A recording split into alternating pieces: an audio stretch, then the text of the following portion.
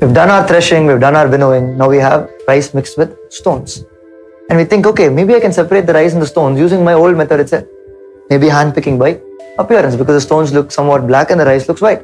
But then there seem to be way too many stones in this rice. Then what do? We think, okay, maybe I can thresh it, but they're not even connected. I have nowhere to hold to. It doesn't even make any sense. Maybe I can winnow.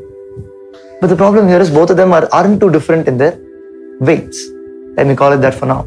Yeah. So when I drop them, they're both going to fall right over here, and they're not going to separate.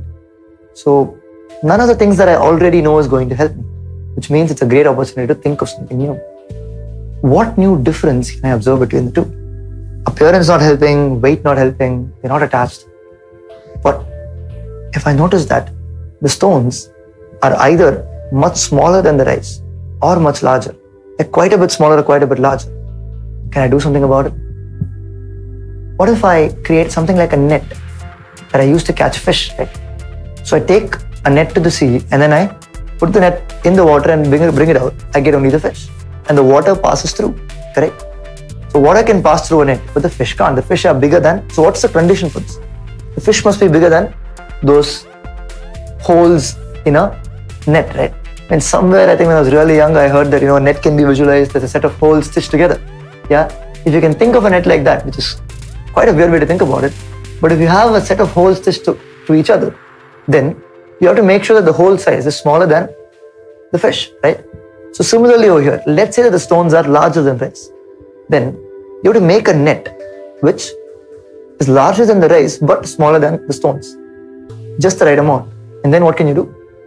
You can make it so that if you put it on this net, if you shake enough so that everybody gets a chance to pass through, then only the rice will pass through. And the stones which are larger than this net will not. Right? So we've identified a way to exploit what here? The fact that the two of them have different sizes to separate the two of them. So you can see that human beings are pretty clever, right? Even to do something really simple, we have thought out so much.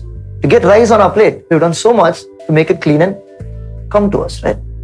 So now, this idea of using a net to separate the different sizes can be pushed to a totally different level. And let's see how that is in the next video. But by the way, even in construction, if you have sand that you want, right? But it's mixed with a lot of larger pieces like gravel and other stones, then you can put something which has holes in it, just small enough for the sand to pass through, or rather just large enough for the sand to pass through, but not large enough for the other pieces. Now this method, right, this thing that we use is called sieving, where you separate two things based on their difference in size. Now what we are going to do in the next video is, if you have a mixture, but now in this case, instead of between two solids, you have it between a solid and a liquid or a solid and a gas, then what can we do? To keep learning with such engaging videos, download BYJU'S, the learning app today.